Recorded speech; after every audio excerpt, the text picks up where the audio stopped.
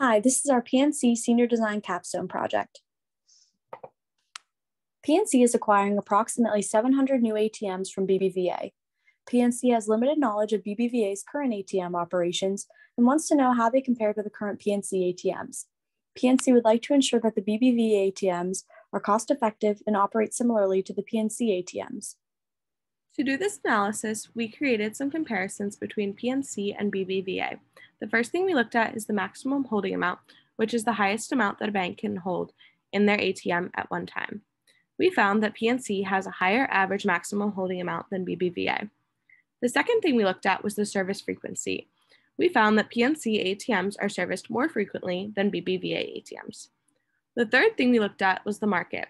We found that most BBVA ATMs are located at branch offsite locations, whereas the PNC ATMs are located in a more variety of different places.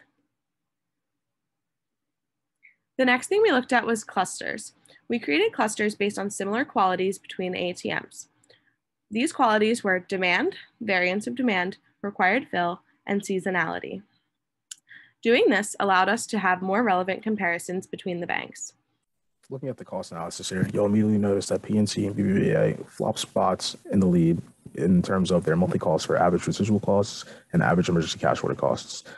However, if you look at the annual costs, you'll notice that PNC is far ahead that BBVA is with $37,114,314 in total costs, while BBVA is at $1,044,311. This is mostly due to PNC's higher demand and more customers.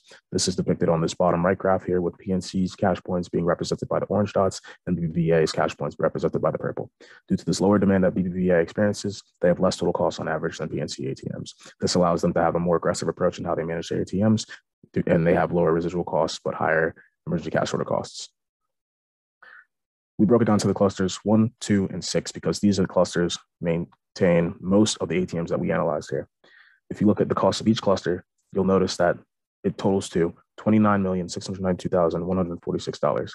However, most of these costs are coming from the vendors that PNC is dealing with, and that is depicted on the bottom right graph.